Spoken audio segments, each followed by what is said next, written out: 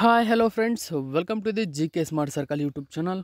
So ಇವತ್ತು ನಾವು ಜನವರಿ 20, 2022 ಪ್ರಚಲಿತ ಘಟನೆಗಳನ್ನು ನೋಡೋಣ. ಸೊ ನಿಮಗೆಲ್ಲ ಗೊತ್ತಿರಲಿ, ನಾನು ಪ್ರತಿದಿನ ಕನ್ನಡದ ಪ್ರಜಾವಾಣಿ ಸೇರಿದಂತೆ ಇಂಗ್ಲೀಷ್ನ ದಿ ಹಿಂದೂ ಪೇಪರ್ ಒಳಗೊಂಡಂತೆ ವಿವಿಧ ಪೇಪರ್ನ ಪ್ರಮುಖ ಪ್ರಚಲಿತ ಘಟನೆಗಳನ್ನು ಪ್ರತಿದಿನ ನಿಮ್ಮ ಮುಂದೆ ತರ್ತಾ ಇರ್ತೇನೆ. ಸೊ ಪ್ರತಿಯೊಂದು ಕ್ವಶನು ತುಂಬ ಇಂಪಾರ್ಟೆಂಟ್ ಆಗಿರುತ್ತದೆ. ವಿಡಿಯೋ ಸ್ಕಿಪ್ ಮಾಡದೆ ಸಂಪೂರ್ಣವಾಗಿ ಈ ವಿಡಿಯೋವನ್ನು ನೋಡಿ. ಹಾಗಾದರೆ ಕ್ವಶನ್ ನಂಬರ್ 1 ನೋಡಿ. World first which country has built an artificial Moon on earth that can make gravity ಡಿಸಾಪಿಯರ್. ನೋಡಿ, ಗುರುತ್ವಾಕರ್ಷಣೆಯನ್ನು ಮಾಯವಾಗಿಸುವ ಕೃತಕ ಚಂದ್ರನನ್ನು ಭೂಮಿಯ ಮೇಲೆ ನಿರ್ಮಿಸಿದ ವಿಶ್ವದ ಮೊದಲ ದೇಶ ಯಾವುದು? ವೆರಿ ಇಂಪಾರ್ಟೆಂಟ್ ಆಗಿರ್ತಕ್ಕಂಥದ್ದು. ಸೊ ಅದಕ್ಕೆ ಸರಿಯಾದಂಥ ಉತ್ತರ ಸ್ನೇಹಿತರೆ ಚೀನಾ ದೇಶವು ಇತ್ತೀಚೆಗೆ ಕೃತಕ ಚಂದ್ರನನ್ನು ವಿಶ್ವದಲ್ಲೇ ಮೊಟ್ಟ ಮೊದಲ ಬಾರಿಗೆ ನಿರ್ಮಾಣ ಮಾಡಿದೆ. ಈ ಕೃತಕ ಚಂದ್ರ ಏನಿದೆ, ಗುರುತ್ವಾಕರ್ಷಣೆಯನ್ನು ಕಡಿಮೆ ಮಾಡ್ತಕ್ಕಂಥ ಚಾನ್ಸಸ್ಸನ್ನು ಇದು ಹೊಂದಿದೆ ಅಂತಕ್ಕಂಥ ಮಾಹಿತಿಯನ್ನು ನೀಡಿದೆ. ನೋಡಿ, ಇದು ದಿ ಹಿಂದೂ ಪೇಪರ್ನ ಪ್ರಮುಖ ಮಾಹಿತಿಯಾಗಿದೆ. ನೋಡಿ, China built artificial Moon research centre to simulate law gravity on earth report. Okay, so ಇದು 60% ಗ್ರಾವಿಟಿಯನ್ನು ಒಂದು ಕಡಿಮೆ ಮಾಡ್ತಕ್ಕಂಥ ಕೃತಕ ಚಂದ್ರನನ್ನು ಆ ಚೀನಾ ದೇಶವು ನಿರ್ಮಾಣ ಮಾಡಿದೆ. ಹಾಗಾದರೆ ಇದರ ಬಗ್ಗೆ ಏನು ಮಾಹಿತಿ ಒಳಗೊಂಡಿದೆ ಅಂತ ನೋಡಿ. ಚೀನಾದ ಕೃತಕ ಸೂರ್ಯ ಏನಿದೆ, ಇದು ಮೊದಲು ಚೀನಾ ಇದು ಕೃತಕ ಸೂರ್ಯನನ್ನು ನಿರ್ಮಾಣ ಮಾಡಿತ್ತು. ಆ ಕೃತಕ ಸೂರ್ಯನಿಗಿಂತ ನಿಜವಾದ ಸೂರ್ಯನಿಗಿಂತ 5 ಪಟ್ಟು ಹೆಚ್ಚು ತಾಪಮಾನವನ್ನು ತಲುಪಿದ ನಂತರ ಚೀನಾ ತನ್ನ ಮೊದಲ ಕೃತಕ ಚಂದ್ರನೊಂದಿಗೆ, ಸೂರ್ಯ ಆಯಿತು, ಈಗ ಚಂದ್ರನೊಂದಿಗೆ ಸಿದ್ಧವಾಗಿದೆ. ವಿಜ್ಞಾನಿಗಳು ಕೃತಕ ಚಂದ್ರ ಸಂಶೋಧನಾ ಸೌಲಭ್ಯವನ್ನು ನಿರ್ಮಿಸಿದ್ದಾರೆ. ಕಾಂತೀಯತೆಯನ್ನು ಬಳಸಿಕೊಂಡು ಕಡಿಮೆ ಗುರುತ್ವಾಕರ್ಷಣೆಯ ಪರಿಸರವನ್ನು ನಡೆಸಲು ಈ ಸೌಲಭ್ಯವು ಅವರಿಗೆ ಸಹಾಯ ಮಾಡುತ್ತದೆ. ಹಾಗಾದರೆ ಈ ಸಂಶೋಧನಾ ಸೌಲಭ್ಯದ ವೈಶಿಷ್ಟ್ಯ ಏನು ಅಂದರೆ, ಕೃತಕ ಚಂದ್ರನ ವೈಶಿಷ್ಟ್ಯ ಏನು ಅಂತ ನೋಡೋದಾದರೆ, ನೋಡಿ, ಇದು ವಿಶ್ವದಲ್ಲೇ ಮೊದಲ ಬಾರಿಗೆ ಸಂಶೋಧನೆ ಸೌಲಭ್ಯವಾಗಿದೆ. ವಿಜ್ಞಾನಿಗಳು ಬಯಸಿದಷ್ಟು ಕಾಲ ಕಡಿಮೆ ಗುರುತ್ವಾಕರ್ಷಣಾ ಪರಿಸ್ಥಿತಿಗಳನ್ನು ನಿರ್ವಹಿಸುವ ಸಾಮರ್ಥ್ಯವನ್ನು ಇದು ಹೊಂದಿದೆ ಅಂತಕ್ಕಂಥ ಮಾಹಿತಿಯನ್ನು ಅದು ನೀಡಿದೆ ಸ್ನೇಹಿತರ. ಹಾಗಾದರೆ ನೆಕ್ಸ್ಟ್ ಕ್ವಶನ್ ನೋಡಿ, ಇದು ಕೂಡ ದಿ ಹಿಂದೂ ಪೇಪರ್ನ ಪ್ರಮುಖ ಮಾಹಿತಿಯಾಗಿರುತ್ತದೆ. ಹಾಗಾದರೆ ಕ್ವಶನ್ ನೋಡಿ, ಇದು ಕೂಡ ತುಂಬ ಇಂಪಾರ್ಟೆಂಟ್ ಆಗಿರತಕ್ಕಂಥ ಕ್ವಶನ್ ಆಗಿದೆ. ನೋಡಿ, name the Indian participant who has been ಫೆಲಿಸಿಟೇಟೆಡ್ with best national costume award at MRS world, ಅಂದರೆ ಮಿಸ್ಸೆಸ್ ವರ್ಲ್ಡ್ 2022 ಪೇಜ್ 8. ನೋಡಿ, ಮಿಸ್ಸೆಸ್ ವರ್ಲ್ಡ್ 2022 ಸ್ಪರ್ಧೆಯಲ್ಲಿ ಅತ್ಯುತ್ತಮ ರಾಷ್ಟ್ರೀಯ ವೇಷಭೂಷಣ ಪ್ರಶಸ್ತಿಯನ್ನು ಪಡೆದ ಭಾರತೀಯ ವ್ಯಕ್ತಿ ಯಾರು? ವೆರಿ ಇಂಪಾರ್ಟೆಂಟ್ ಆಗಿರ್ತಕ್ಕಂಥದ್ದು.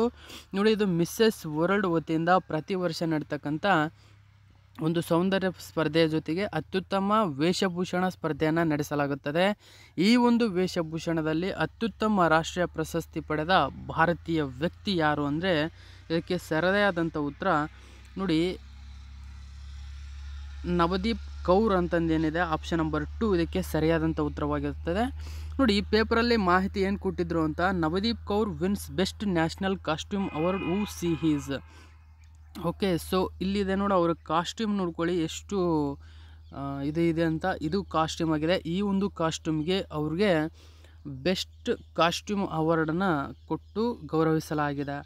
ಓಕಾದರೆ ಇದರ ಒಂದು ಮಾಹಿತಿ ಏನಿದೆ ಅಂತ ನೋಡಿ. ಭಾರತದ ನವದೀಪ್ ಕೌರ್ ಅವರು ಇತ್ತೀಚೆಗೆ ಮುಕ್ತಾಯಗೊಂಡ ಮಿಸ್ಸೆಸ್ ವರ್ಲ್ಡ್ 2022 ಸ್ಪರ್ಧೆಯಲ್ಲಿ ಅತ್ಯುತ್ತಮ ರಾಷ್ಟ್ರೀಯ ವೇಷಭೂಷಣಕ್ಕಾಗಿ ಪ್ರಶಸ್ತಿಯನ್ನು ಗೆದ್ದುಕೊಂಡಿದೆ. ಎಲ್ಲರಿಗೂ ಹೆಮ್ಮೆ ತಂದಿದೆ. ಅವಳು ಕುಂಡಲಿನ ಚಕ್ರ, ವೆರಿ ಇಂಪಾರ್ಟೆಂಟ್ ಸ್ನೇಹಿತರೆ ಇದು. ನೋಡಿ, ಇದು ಅವರು ಕುಂಡಲಿನ ಚಕ್ರದ ಪ್ರೇರಿತವಾದ ಚಿನ್ನದ ಅವಂತ್ ಗಾರ್ಡೆ ಉಡುಪನ್ನು ಧರಿಸಿದ್ದರು ಮತ್ತು ವಿಜೇತರಾಗಿ ಹೊರಹೊಮ್ಮಿದಳು. ಪ್ರಕಟಣೆಯ ನಂತರ ಅವರು ಶೀಘ್ರವಾಗಿ ಟ್ರೆಂಡ್ಗಳ ಪಟ್ಟಿಯಲ್ಲಿ ಅಗ್ರಸ್ಥಾನವನ್ನು ಹೇರಿದ್ದಾರೆ.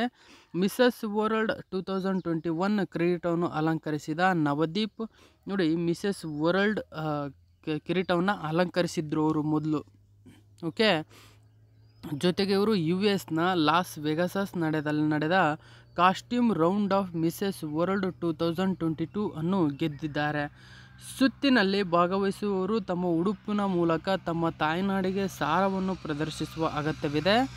ಇದಲ್ಲದೆ ಸೌಂದರ್ಯ ರಾಣಿ ಮಿಸ್ಸೆಸ್ ವರ್ಲ್ಡ್ 2022 ರಲ್ಲಿ ಅಗ್ರ 15 ಸ್ಥಾನಗಳಲ್ಲಿ ಸ್ಥಾನ ಪಡೆದಿದ್ದಾರೆ ಇವರು.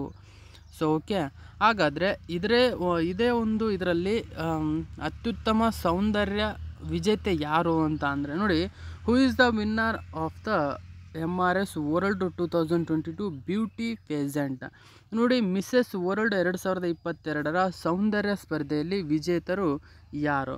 ಸೊ ಅದಕ್ಕೆ ಸರಿಯಾದಂಥ ಉತ್ತರ ಅದೇ ಕ್ವಶನ್ನಲ್ಲಿ ಶೈಲಿನ್ ಫೋರ್ಡ್ ಎಂತಕ್ಕಂಥವರು ಅಮೇರಿಕದ ಒಬ್ಬ ಮಹಿಳೆಯ ಸೌಂದರ್ಯ ಸ್ಪರ್ಧೆಯಲ್ಲಿ ವಿಜೇತರಾಗಿದ್ದಾರೆ. ಮಿಸ್ಸೆಸ್ ವರ್ಲ್ಡ್ ವಿಜೇತೆ ಇವರಾಗಿದ್ದಾರೆ.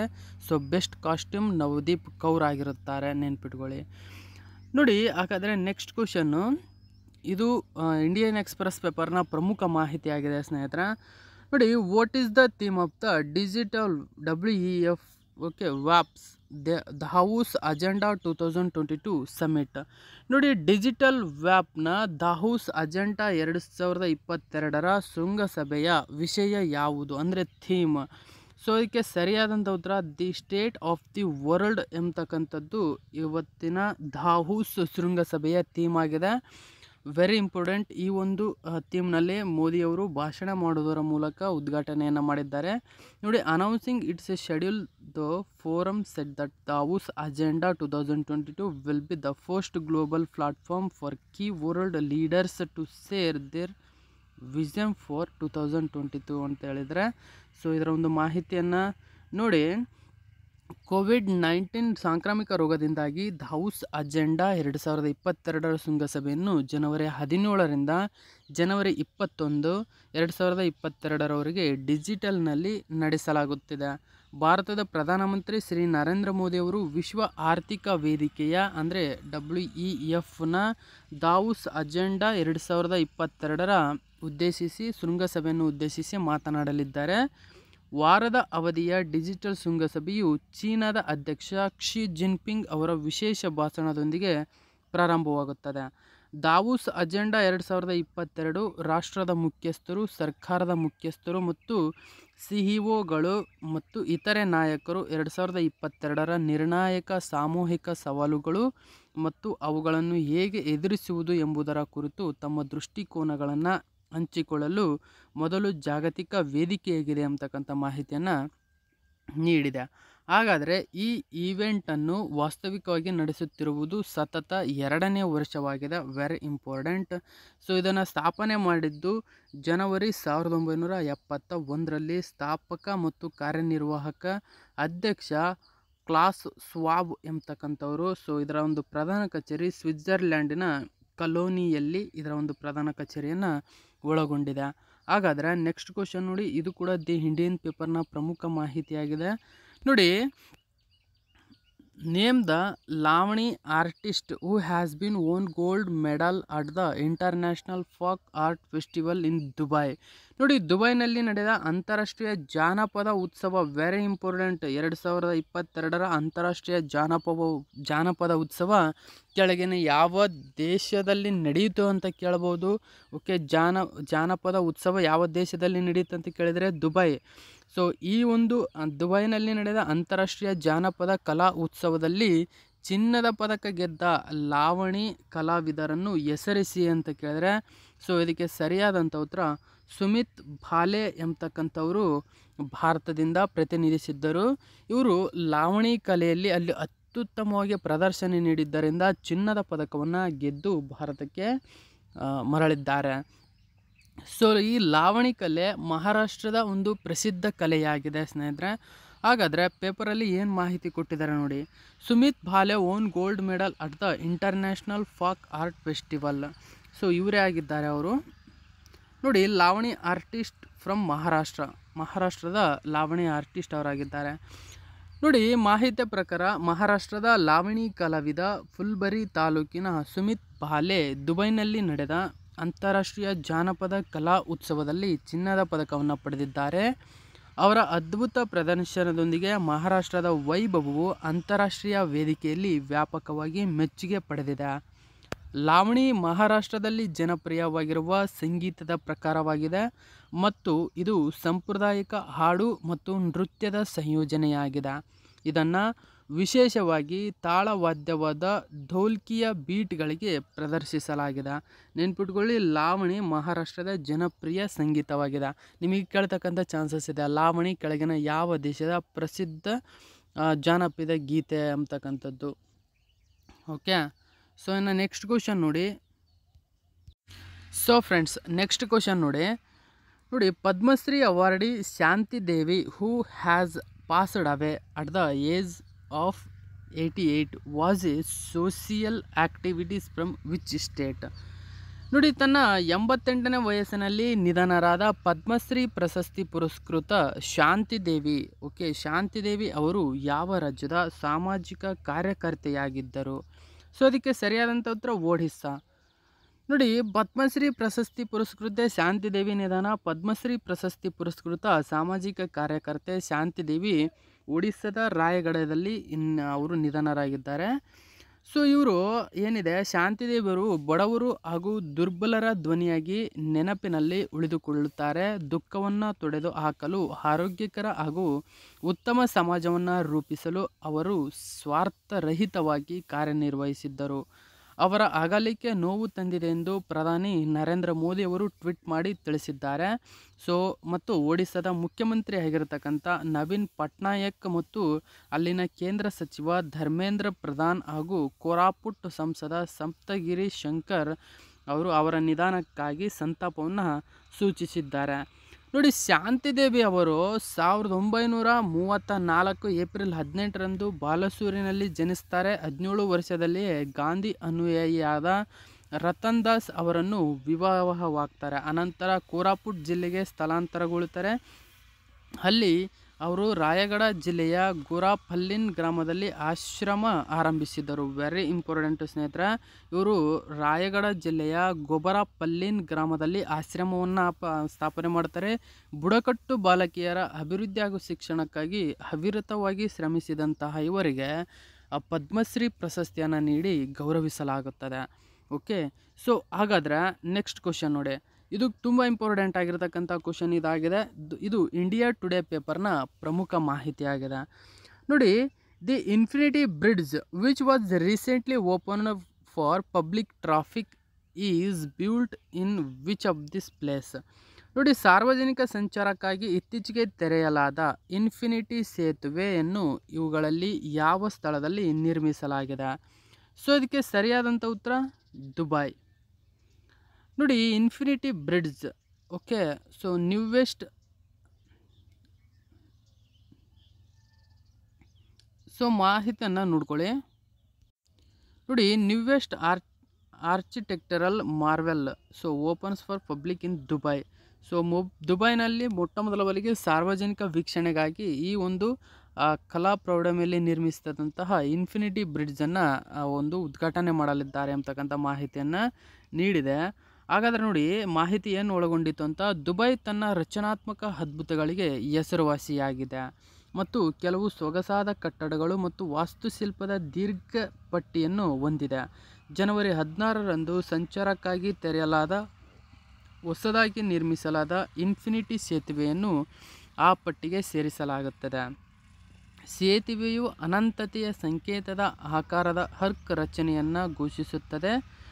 ಇದು ದುಬೈ ತನ್ನ ಅಭಿವೃದ್ಧಿಯ ಹಾದಿಯಲ್ಲಿ ಸಂಯೋಜಿಸುವ ಅನಿಯಮಿತ ಮಹತ್ವಾಕಾಂಕ್ಷಿಗಳನ್ನು ಪ್ರತಿನಿಧಿಸುತ್ತದೆ. ಇನ್ಫಿನಿಟಿ ಸೇತುವೆಯು ಆಲ್ ಸಿಂಧಾಗ ಕಾರಿಡಾರ್ ಪ್ರಾಜೆಕ್ಟ್ ಎಂದು ಕರೆಯಲಾಗುತ್ತದೆ. ನೆನ್ಪಿಟ್ಗಳು, ಆಲ್ ಸಿಂಧಾಗ ಕಾರಿಡಾರ್ ಪ್ರಾಜೆಕ್ಟ್ ಎಂದು ಕರೆಯಲಾಗುತ್ತದೆ. ನಿಮಗೆ ಕ್ವಶನ್ ಕೇಳ್ಬೋದು, ಇತ್ತೀಚೆಗೆ ನಿರ್ಮಾಣಗೊಂಡ ಆಲ್ ಸಿಂಧಾಗ ಕಾರಿಡಾರ್ ಪ್ರಾಜೆಕ್ಟ್ ಕೆಳಗಿನ ಯಾವ ದೇಶದಲ್ಲಿ ನಿರ್ಮಿಸಲಾಗುತ್ತದೆ ಅಥವಾ ಉದ್ಘಾಟನೆಗೊಂಡಿದೆ ಅಂತ. ಸೊ ಈ ಒಂದು ಯೋಜನೆಗೆ ಸರಿಸುಮಾರು $1.44 ಬಿಲಿಯನ್ ಯೋಜನೆಯ ಭಾಗವಾಗಿದೆ. ಇದನ್ನು ಮೊದಲು 2018ರಲ್ಲಿ ಸ್ಥಾಪನೆ ಮಾಡಲು ಘೋಷಿಸಲಾಗಿತ್ತು, ಈಗ ಪೂರ್ಣಗೊಂಡಿದೆ. ಓಕೆ, ಇನ್ನು ನೆಕ್ಸ್ಟ್ ಕ್ವಶನ್ ನೋಡಿ. ಇದು ಇಂಡಿಯಾ ಟುಡೇ ಪೇಪರ್ನ ಮಾಹಿತಿಯಾಗಿರುತ್ತದೆ. ನೋಡಿ, who has been appointed as the India's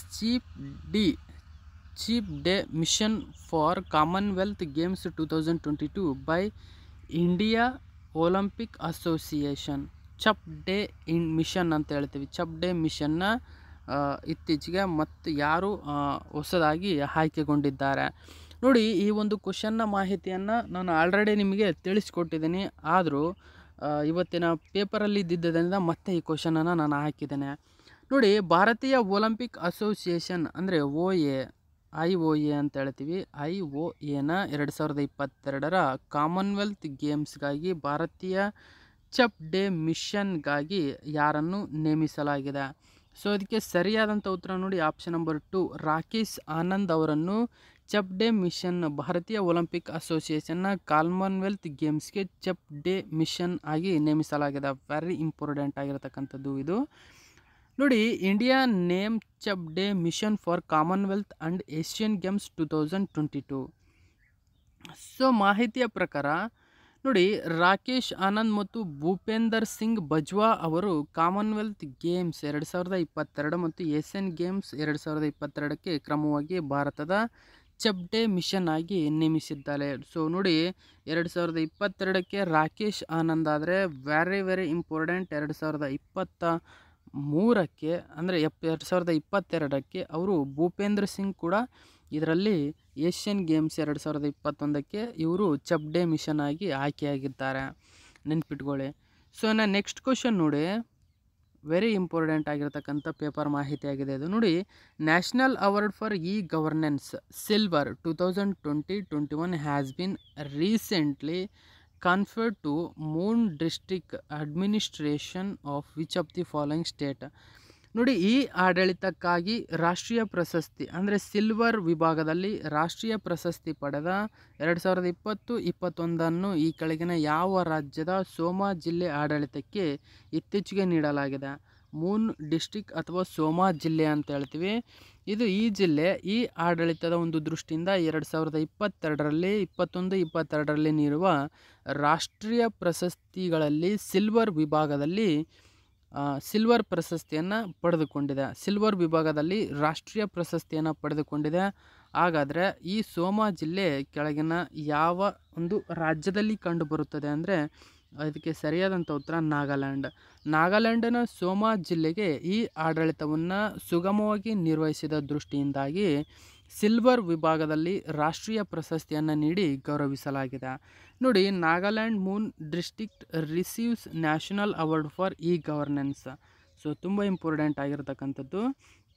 ಹಾಗಾದರೆ ಇದರ ಉದ್ದೇಶ ನೋಡಿ, ಈ ಆಡಳಿತಕ್ಕಾಗಿ ರಾಷ್ಟ್ರೀಯ ಪ್ರಶಸ್ತಿಯನ್ನು ಸೋಮಾ ಜಿಲ್ಲೆಗೆ ಕೋವಿಡ್-19 ನಿರ್ವಹಣೆಯಲ್ಲಿ ICT ಬಳಕೆ ವರ್ಗ 6ರ ಅಡಿಯಲ್ಲಿ ನೀಡಲಾಗಿದೆ. ಈ ಜಿಲ್ಲಾಡಳಿತ ಕೈಗೊಂಡ ಉಪಕ್ರಮಗಳನ್ನು ಗುರುತಿಸುವ ಗುರಿಯನ್ನು ಹೊಂದಿದೆ. So very important. ಪ್ರಶಸ್ತಿಯನ್ನು ಕೊಟ್ಟಂಥ ಉದ್ದೇಶ ನೆನ್ಪಿಟ್ಕೊಳ್ಳಿ, ಇದು ಕೋವಿಡ್-19 ನಿರ್ವಹಣೆಯಲ್ಲಿ ICT ಬಳಕೆ ಮಾಡಿ ಜನರ ಸುರಕ್ಷತೆಗೆ ಹೆಚ್ಚಿನ ಕ್ರಮವನ್ನು ಕೈಗೊಂಡಿದ್ದಾರೆಂದ ಈ ಪ್ರಶಸ್ತಿಯನ್ನು ನೀಡಲಾಗಿದೆ. ಇನ್ನು ನೆಕ್ಸ್ಟ್ ಕ್ವಶನ್ ನೋಡಿ, ವೆರಿ ಇಂಪಾರ್ಟೆಂಟ್ ಆಗಿರ್ತಕ್ಕಂಥ ಕ್ವಶನ್ ಇದು. ನೋಡಿ, which player has own the women's single Indian open badminton 2022? ನೋಡಿ, ಮಹಿಳಾ ಸಿಂಗಲ್ಸ್ ಇಂಡಿಯನ್ ಓಪನ್ ಬ್ಯಾಡ್ಮಿಂಟನ್ 2022ರಲ್ಲಿ ಯಾವ ಆಟಗಾರ್ತಿ ಗೆದ್ದಿದ್ದಾರೆ? ಸೊ ಮಹಿಳಾ ಸಿಂಗಲ್ಸ್ನಲ್ಲಿ ನೋಡಿ, ಬುಸಾನನ್. ಸೊ ಅದು ಮುಂದ್ಲದ ನನಗೆ ನಾಲಿಗೆ ಸ್ವಲ್ಪ ದಪ್ಪ ಇದೆ ಸ್ನೇಹಿತರೆ, ಕ್ಷಮಿಸಿಬಿಡಿ. ಈ ಥರ ಡಿಫಿಕಲ್ಟ್ ವರ್ಡ್ಗಳನ್ನು ಹೇಳೋಕ್ಕೆ ನನ್ನ ನಾಲಿಗೆ ತಿರುಗಲ್ಲ ನಾಲಿಗೆ.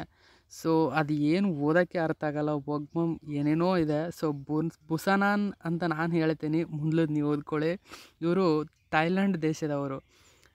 ನೋಡಿ, ನನಗೆ ಸ್ವಲ್ಪ ನಾಲಿಗೆ ದಪ್ಪ ಇದೆ.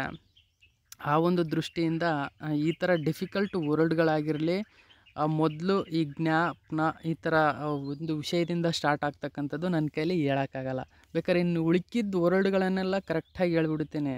ಈ ಥರ ವರ್ಡ್ಗಳನ್ನು ನನ್ನ ಕೈಲಿ ಹೇಳೋಕ್ಕಲ್ಲ. ಚಿಕ್ಕ ವಯಸ್ಸಲ್ಲಿದ್ದಾಗ ಸ್ವಲ್ಪ ನಾಲಿಗೆ ದಪ್ಪ ಇತ್ತಂತೆ, ಈಗ ಬರ್ತಾ ಹಂಗೆ ಸ್ವಲ್ಪ ಸುಧಾರಿಸಿದೆ.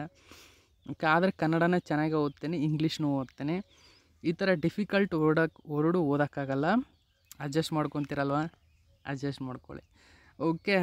ಸೊ ಹಾಗಾದರೆ ಇವರೇ ಆ ವ್ಯಕ್ತಿಯಾಗಿದ್ದಾರೆ. ನೋಡಿ, ಹಾಗಾದರೆ ಪುರುಷರ ಸಿಂಗಲ್ಸ್ನಲ್ಲಿ ನಾನು ಆಲ್ರೆಡಿ ನಿಮಗೆ ಹೇಳಿದ್ದೀನಿ, ಲಕ್ಷ್ಯ ಸೇನ್ ಭಾರತದವರು ಪುರುಷರ ಸಿಂಗಲ್ಸ್ನಲ್ಲಿ ಈ ಪ್ರಶಸ್ತಿಯನ್ನು ಪಡೆದಿದ್ದಾರೆ. ಇನ್ನು ಪುರುಷರ ಡಬಲ್ಸ್ನಲ್ಲಿ ಚಿರಾಗ್ ಶೆಟ್ಟಿ ಮತ್ತು ಸಾತ್ವಿಕ್ ಸಾಯಿರಾಜ್ ರಂಕಿ ರೆಡ್ಡಿ ಭಾರತದವರು. ಈ ಪುರುಷರ ಡಬಲ್ಸಲ್ಲಿ ಇವರು ಗೆದ್ದಿದ್ದಾರೆ. ಆಲ್ರೆಡಿ ಈ 2 ಕ್ವಶನ್ನ ಮಾಹಿತಿಯನ್ನು ನಿಮಗೆ ನೀಡಿದ್ದೀನಿ ನಾನು. ಸೊ ಈಗ ಮತ್ತೆ ಕೊಟ್ಟಿದ್ದೇನೆ. ಹಾಗಾದರೆ ನೋಡಿ, ಇಲ್ಲಿ ಮಾಹಿತಿಯ ಪ್ರಕಾರ ಟ್ಯಾಬ್ಲೋ ವಿಷಯವಾಗಿ ಇತ್ತೀಚೆಗೆ ಅತ್ಯಂತ ಕುತೂಹಲಕಾರಿ ಸಂಘಟನೆಗಳು ನಡೀತಾ ಇದೆ. ಅಂದರೆ ಜನವರಿ 2022ರ ಗಣರಾಜ್ಯೋತ್ಸವದ ದಿನದಂದು ನಾರಾಯಣ ಗುರು ಮೂರ್ತಿಯನ್ನು ಕೇಂದ್ರ ಸರ್ಕಾರ ಬದಲಿಸಿ ಅಲ್ಲಿ ಕರ್ನಾಟಕದ ಕರಕುಶಲ ವಸ್ತುಗಳಿಗೆ ಪ್ರದರ್ಶನವನ್ನು ನೀಡಿ ಎಂಬತಕ್ಕಂಥ ಆಯ್ಕೆಯನ್ನು ಮಾಡಿತ್ತು. ಆದರೆ ನಾರಾಯಣ ಗುರುವನ್ನು ಯಾಕೆ ತಿರಸ್ಕರಿಸಿದರು ಎಂಬತಕ್ಕಂಥ ಮಾಹಿತಿಯನ್ನು ಇಲ್ಲಿ ರಾಜ್ಯ ಸರ್ಕಾರದಲ್ಲಿ ಹೆಚ್ಚಿನ ಹೋರಾಟವನ್ನು ನಡೀತಾ ಇದೆ. ಸೊ ಇದು BJPಯ ಧೋರಣೆ ಅಂತ. ಅದು BJP ಏನು ಉತ್ತರ ಕೊಡ್ತಾ ಇದೆ, ಎಲ್ಲ ರಾಜ್ಯದವರು ಮೂರ್ತಿಯನ್ನೇ ಅಲ್ಲಿ ಕಳಿಸ್ತಾ ಇದ್ದಾರೆ. ಆ ದೃಷ್ಟಿಯಿಂದ ಕೆಲವು ರಾಜ್ಯಗಳಲ್ಲಿ ಸ್ವಲ್ಪ ಚೇಂಜ್ ಇರಲಿ, ಕರಕುಶಲ ವಸ್ತುಗಳಿಗೆ ನಮ್ಮ ರಾಜ್ಯ ಹೆಚ್ಚಿನ ಫೇಮಸ್ ಆಗಿದೆ. ಆ ದೃಷ್ಟಿಯಿಂದ ಕರಕುಶಲ ವಸ್ತುಗಳಿಗೆ ಸಂಬಂಧಿಸಿದಂತೆ ಅಂದರೆ ಈಗ ಪ್ರತಿ ವರ್ಷ ಬರ್ತಾ ನಮ್ಮ ರಾಜ್ಯದಲ್ಲಿ ಬಸವಣ್ಣ ಈ ತರಹದ ಮೂರ್ತಿಗಳನ್ನೇ ಕೊಡ್ತಾ ಬಂದಿದೆ. ಆದರೆ ಸ್ವಲ್ಪ ವೆರೈಟಿ ಆಗಿರಲಿ ಅಂತಂದೇಳಿ ಕೇಂದ್ರ ಸರ್ಕಾರ ಈ ನಿರ್ಧಾರವನ್ನು ತೆಗೆದುಕೊಂಡಿದೆ. ಹಾಗಾದರೆ ಈ ನಿರ್ಧಾರದ ಒಂದು ಭಾಗವಾಗಿ ಈ ಟ್ಯಾಬ್ಲೋವನ್ನು ಕಳಿಸ್ಬೇಕಾದ್ರೆ ಯಾರು ನಿಯಮವನ್ನು ಕೈಗೊಳ್ಳುತ್ತಾರೆ, ಇದರ ಸಂಪೂರ್ಣ ಮಾಹಿತಿಯನ್ನು ನೋಡೋಣ ಬನ್ನಿ. ನೋಡಿ, ಈ ಟ್ಯಾಬ್ಲೋ ವಿಷಯವಾಗಿ ಆಯ್ಕೆ ಹೇಗೆ ಮಾಡಲಾಗ್ತದೆ, ವಿವಾದ ಏಕೆ ಇದೆ, ಕೋಲಾಹಲ ಸೃಷ್ಟಿಯಾಗಿರ್ತಕ್ಕಂಥ ಮಾಹಿತಿಗೆ ಏನು ಪರಿಹಾರ ಎಂಬತಕ್ಕಂಥ ಸಂಪೂರ್ಣ ಡೀಟೇಲ್ಸನ್ನು ಇದು ಒಳಗೊಂಡಿದೆ. ನೋಡಿ, ವಿವಾದ ಸೃಷ್ಟಿಸಿರುವ 2022ರ ಸ್ತಬ್ಧ ಚಿತ್ರ ಆಯ್ಕೆ ವಿವಾದ. ಆದರೆ ನಿಯಮಗಳ ಪ್ರಕಾರ ಆಯ್ಕೆಯಲ್ಲಿ ಸರ್ಕಾರದ ಪಾತ್ರವಿಲ್ಲ. ನೋಡಿ 2020 ನೋಡಿ ವೆರಿ ಇಂಪಾರ್ಟೆಂಟ್ ಆಗಿರತಕ್ಕಂಥ ಟಾಪಿಕ್ ಇದು. ನಿಯಮಗಳ ಪ್ರಕಾರ ಆಯ್ಕೆಯಲ್ಲಿ ಸರ್ಕಾರದ ಪಾತ್ರವಿಲ್ಲ ಅಂದರೆ ಇದಕ್ಕೊಂದು ದೊಡ್ಡ ಅರ್ಥವಿದೆ ಸ್ನೇಹಿತರೆ. ಅಂದರೆ ಸರ್ಕಾರದ ಪಾತ್ರವಿಲ್ಲ ಅಂದರೆ ಈ ಒಂದು ಟ್ಯಾಬ್ಲೋ ಅದು ಕೇಂದ್ರಕ್ಕೆ ಕಳಿಸುವುದಕ್ಕೆ ಸರ್ಕಾರ ಒಂದು ನಿರ್ಧಾರನ ತೆಗೆದುಕೊಳ್ಳಲ್ಲ, ಅದು ಬೇಡ ಅಂತ ಅನ್ನೋಕ್ಕಾಗಲ್ಲ. ಸರ್ಕಾರ ಇದರಲ್ಲಿ ಯಾವುದೇ ಹಸ್ತಕ್ಷೇಪ ಮಾಡಲ್ಲ ಎಂಬತಕ್ಕಂಥದ್ದು ಇದರ ಅರ್ಥ. ನೋಡಿ, ಹಾಗಾದರೆ ಇದರ ಒಂದು ಮಾಹಿತಿ ಇಲ್ಲಿ ಕೊಟ್ಟಿರ್ತಕ್ಕಂಥದ್ದು ನೋಡಿ, 2020ನೇ ಸಾಲಿನ ಗಣರಾಜ್ಯೋತ್ಸವಕ್ಕೆ ಕ್ಷಣಗಣನೆ ಆರಂಭವಾಗಿರುವ ಹೊತ್ತಿಲಲ್ಲಿ ಈ ಬಾರಿ ಪೆರೇಡ್ಗೆ ಕೆಲ ರಾಜ್ಯಗಳ ಸ್ತಬ್ಧಚಿತ್ರ ಕೈಬಿಟ್ಟ ಬಗ್ಗೆ ಅಪಸ್ವರ ಕೇಳಿಬಂದಿದೆ. ವಿವಾದಕ್ಕೆ ರಾಜಕೀಯ ಬಣ್ಣವನ್ನು ಮೆತ್ತಲಾಗಿದೆ. ಹಾಗಿದ್ದರೆ ಈ ಬಾರಿ ತಿರಸ್ಕಾರಗೊಂಡ ರಾಜ್ಯಗಳಿಗೆ ಈ ಹಿಂದೆ ಅವಕಾಶ ಸಿಕ್ಕಿರಲಿಲ್ಲವೇ? ಇಡೀ ಆಯ್ಕೆ ಪ್ರಕ್ರಿಯೆ ಹೇಗಿರುತ್ತದೆ, ತಿರಸ್ಕಾರಗೊಳ್ಳುವುದು ಏಕೆ ಎಂಬಿತ್ಯಾದಿ ವಿಷಯಗಳ ಬಗ್ಗೆ ಕಿರು ಮಾಹಿತಿಯನ್ನು ತಿಳ್ಕೊಳ್ಳೋಣ ಬನ್ನಿ. ನೋಡಿ, ಪೆರೇಡ್ಗೆ ಸ್ತಬ್ಧಚಿತ್ರ ಆಯ್ಕೆ ಹೊಣೆ ಯಾರದ್ದು, ಇದು ವೆರಿ ಇಂಪಾರ್ಟೆಂಟ್ ಆಗಿರುತ್ತದೆ ಸ್ನೇಹಿತರೆ. ನೋಡಿ, ಗಣರಾಜ್ಯೋತ್ಸವ ಪೆರೇಡ್ಗೆ ಸ್ತಬ್ಧಚಿತ್ರಗಳ ಆಯ್ಕೆಯ ನಿರ್ವಹಣೆ ಹೊಣೆ ರಕ್ಷಣಾ ಸಚಿವಾಲಯದ್ದು. ಓಕೆ, ಇದರ ಆಯ್ಕೆ ಮತ್ತು ನಿರ್ವಹಣೆ ಕ್ರಮವಾಗಿ ರಕ್ಷಣಾ ಸಚಿವಾಲಯದ್ದಾಗಿರುತ್ತದೆ. ಜೊತೆಗೆ ಪ್ರತಿ ವರ್ಷ ಸೆಪ್ಟೆಂಬರ್ ತಿಂಗಳಲ್ಲಿ ಅದು ಮುಂದಿನ ವರ್ಷದ ಪೆರೇಡ್ಗೆ ರಾಜ್ಯ, ಕೇಂದ್ರಾಡಳಿತ ಪ್ರದೇಶ, ಕೇಂದ್ರ ಸರ್ಕಾರಿ ಇಲಾಖೆಗಳು, ಸ್ವಾಯತ್ತ ಸಂಸ್ಥೆಗಳಿಂದ ಪ್ರಸ್ತಾವನೆ ಆಹ್ವಾನಿಸುತ್ತದೆ. ಸೆಪ್ಟೆಂಬರ್ 27ರೊಳಗೆ ಪ್ರಸ್ತಾವ ನೋಡಿ ಇದು ಇತರೆ ನೋಡಿ ಇಲ್ಲಿ ಕೇಂದ್ರಾಡಳಿತ ಪ್ರದೇಶ, ಕೇಂದ್ರ ಸರ್ಕಾರಿ ಇಲಾಖೆಗಳು, ಸ್ವಾಯತ್ತ ಸಂಸ್ಥೆಗಳಿಂದ ಪ್ರಸ್ತಾವನೆಯನ್ನು ಆಹ್ವಾನಿಸುತ್ತದೆ. ಇದು ಸೆಪ್ಟೆಂಬರ್ 7ರೊಳಗೆ ಪ್ರಸ್ತಾವನೆಯನ್ನು ಸರ್ಕಾರಕ್ಕೆ ಸಲ್ಲಿಸಬೇಕು. ಅವುಗಳ ಪೈಕಿ ಕೆಲವನ್ನು ಆಯ್ಕೆ ಮಾಡುವ ಪ್ರಕ್ರಿಯೆ ಅಕ್ಟೋಬರ್ 2ಕ್ಕೆ ಆರಂಭವಾಗುತ್ತದೆ. ಹಾಗಾದರೆ ಏನು ಬೇಕಾದ್ರೂ ಪ್ರದರ್ಶಿಸಬಹುದೇ? ನೋಡಿ, ಇಲ್ಲಿ ವೆರಿ ಇಂಪಾರ್ಟೆಂಟ್. ನೋಡಿ, ಇಲ್ಲಿ ಮಾಹಿತಿ ಏನು ಬೇಕಾದ್ರೂ ಪ್ರದರ್ಶಿಸಬಹುದು ಎಂಬತಕ್ಕಂಥದ್ದಕ್ಕೆ ಇಲ್ಲ ಎಂಬತಕ್ಕಂಥದ್ದಿದೆ. ಅಂದರೆ ನೀವು ಬೇಕಾದ್ದನ್ನು ಪ್ರದರ್ಶಿಸಬೇಕಾದ ಯಾವುದೇ ನಿಮಗೆ ಅಧಿಕಾರವನ್ನು ಕೊಡಲ್ಲ ಅದು. ನೋಡಿ, ರಾಜ್ಯ ಅಥವಾ ಇಲಾಖೆಗಳು ತಮಗೆ ಸಂಬಂಧಿಸಿದ ವಿಷಯಗಳನ್ನು ಮಾತ್ರ ಪ್ರದರ್ಶಿಸಬಹುದು. ಉದಾಹರಣೆಗೆ, ಈ ವರ್ಷ ಎಲ್ಲರಿಗೂ ಸ್ವಾತಂತ್ರ್ಯದ 75ನೇ ವರ್ಷಾಚರಣೆ ಹಿನ್ನೆಲೆಯಲ್ಲಿ ವಿಷಯವನ್ನು ನೀಡಲಾಗಿತ್ತು. ಹಾಗಾದರೆ ರಕ್ಷಣಾ ಸಚಿವಾಲಯ ಏನೇನು ಸಲಹೆ ನೀಡುತ್ತದೆ? ನೋಡಿ, ಖ್ಯಾತನಾಮ ಸಂಸ್ಥೆಗಳಲ್ಲಿ ತರಬೇತಿ ಪಡೆದ ಯುವ ಸಮೂಹವನ್ನು ಬಳಸಿಕೊಳ್ಳಿ. ಚಿತ್ರ ಮತ್ತು ವಿವರಗಳು ಹೆಚ್ಚು ಸ್ಪಷ್ಟ ಸುಂದರವಾಗಿ ಕಾಣಲು ಎಲೆಕ್ಟ್ರಾನಿಕ್ ಡಿಸ್ಪ್ಲೇ ಬೋರ್ಡ್ ಬಳಸಿ, ರೋಬೋಟಿಕ್ ಬಳಸಿ ಚಲಿಸುವ ಅಂಶಗಳನ್ನು ಸೇರಿಸಿಕೊಳ್ಳಿ. ಕೆಲವೊಂದು ವಿಷಯಗಳಿಗೆ 3D ಪ್ರಿಂಟಿಂಗನ್ನು ಬಳಸಬಹುದು ಎಂಬತಕ್ಕಂಥ ಮಾಹಿತಿ ನೀಡಿದೆ. ಇನ್ನು ವರ್ಚುವಲ್ ರಿಯಾಲಿಟಿ ಬಳಸಿ ಹೆಚ್ಚು ಸುಂದರವಾಗಿ ಗೋಚರಿಸುವಂತೆ ಮಾಡಲು ಸ್ಪೆಷಲ್ ಎಫೆಕ್ಟ್ ಬಳಸಿ, ಪರಿಸರ ಸ್ನೇಹಿ ವಸ್ತು ಬಳಸಿ ಎಂಬಿತ್ಯಾದಿ ಸಲಹೆಗಳನ್ನು ರಕ್ಷಣಾ ಸಚಿವಾಲಯ ರವಾನಿಸುತ್ತದೆ. ಹಾಗಾದರೆ ಈ ಟ್ಯಾಬ್ಲೋಗೆ ನಿಯಮಗಳೇನು? ಓಕೆ, ಹಾಗಾದರೆ ನೋಡಿ, ಎರಡೂ ರಾಜ್ಯಗಳು ಒಂದೇ ರೀತಿಯ ವಿಷಯವನ್ನು ಬಳಸುವಂತಿಲ್ಲ ಸ್ನೇಹಿತರ. ಜೊತೆಗೆ ಟ್ಯಾಬ್ಲೋದ ಮೇಲೆ ಯಾವುದೇ ಚಿಹ್ನೆ ಇರುವಂತಿಲ್ಲ, ಏನನ್ನೂ ಬರೆಯುವಂತಿಲ್ಲ. ಟ್ಯಾಬ್ಲೋದ ಮುಂಭಾಗದಲ್ಲಿ ಹಿಂದಿಯಲ್ಲಿ ಬರೆಯಬೇಕು, ಹಿಂಭಾಗದಲ್ಲಿ ಇಂಗ್ಲೀಷ್ನಲ್ಲಿ ಬರೆಯಬೇಕು. ಸೊ ಪಕ್ಕದಲ್ಲಿ ಸ್ಥಳೀಯ ಭಾಷೆ ಅಂದರೆ ನಮ್ಮ ಕರ್ನಾಟಕದಿಂದ ಹೋದರೆ ಅದರ ಮುಂದೆ ಹಿಂದಿ ಭಾಷೆಯಲ್ಲಿ ಬರಬೇಕು, ಹಿಂದ್ಗಡೆ ಇಂಗ್ಲೀಷಲ್ಲಿ ಬರಬೇಕು. ಸೊ ಅಕ್ಕಪಕ್ಕ ಇರುತ್ತಲ್ಲ, ಅಲ್ಲಿ ನಮ್ಮ ಸ್ಥಳೀಯ ಭಾಷೆ ಕನ್ನಡ ಭಾಷೆಯನ್ನು ಹಾಕಬೇಕಾದ ಪರಿಸ್ಥಿತಿ ಇದೆ. ಓಕೆ, ನೋಡಿ, ರಕ್ಷಣಾ ಸಚಿವಾಲಯದ ಒಂದು ಟ್ರ್ಯಾಕ್ಟರ್ ಮತ್ತು ಟ್ರಾಲಿ ನೀಡುತ್ತದೆ. ಅದೇ ಟ್ರ್ಯಾಕ್ಟರ್ ಮತ್ತು ಟ್ರಾಲಿಯನ್ನು ನೀಡುತ್ತದೆ, ಅದನ್ನು ಮಾತ್ರ ಬಳಸಬೇಕು ಎಂಬತಕ್ಕಂಥದ್ದು. ಸೊ ಬೇಡವೆಂದಾದಲ್ಲಿ ಕೇವಲ 2 ವಾಹನಗಳನ್ನು ಬಳಸಿ ಅದರಲ್ಲಿಟ್ಟು ಟ್ಯಾಬ್ಲೋ ಪ್ರದರ್ಶಿಸಬಹುದು. ಹಾಗಾದರೆ ಆಯ್ಕೆಯಲ್ಲಿ ಸರ್ಕಾರದ ಪಾತ್ರ ಏನೂ ಇಲ್ಲ, ನೆನ್ಪಿಟ್ಕೊಳ್ಳಿ. ನೋಡಿ, ಇಡೀ ಆಯ್ಕೆ ಪ್ರಕ್ರಿಯೆಯಲ್ಲಿ ಸರ್ಕಾರದ ಪಾತ್ರ ಏನೂ ಇರುವುದಿಲ್ಲ, ಅಂದರೆ ರಾಜ್ಯ ಸರ್ಕಾರಗಳ ಪಾತ್ರ ಏನೂ ಇರುವುದಿಲ್ಲ.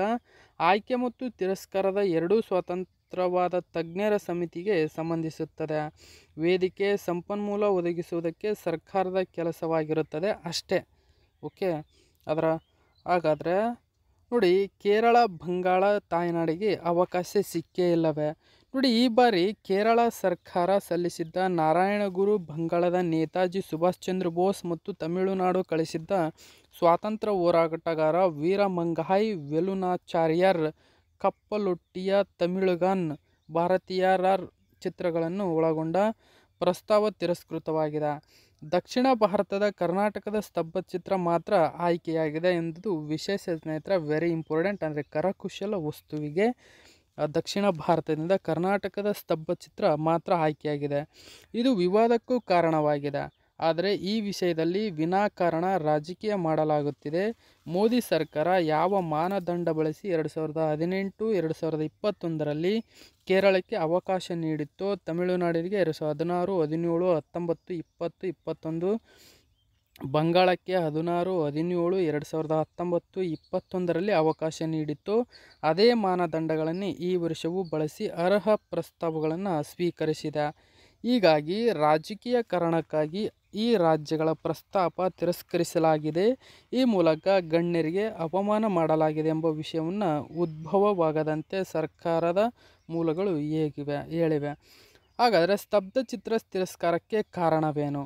ನೋಡಿ, ಪ್ರತಿ ವರ್ಷ 2020ರಿಂದ 25 ಸ್ತಬ್ಧಚಿತ್ರಗಳಿಗೆ ಮಾತ್ರ ರಥಪಥದಲ್ಲಿ ಪ್ರದರ್ಶನಕ್ಕೆ ಅವಕಾಶ ಇರುತ್ತದೆ. ಉದಾಹರಣೆಗೆ, ಈ ವರ್ಷ ಸಲ್ಲಿಕೆಯಾದ 56ರ ಪೈಕಿ 21ನ್ನು ಮಾತ್ರ ಆಯ್ಕೆ ಮಾಡಿಕೊಳ್ಳಲಾಗಿದೆ. Very important.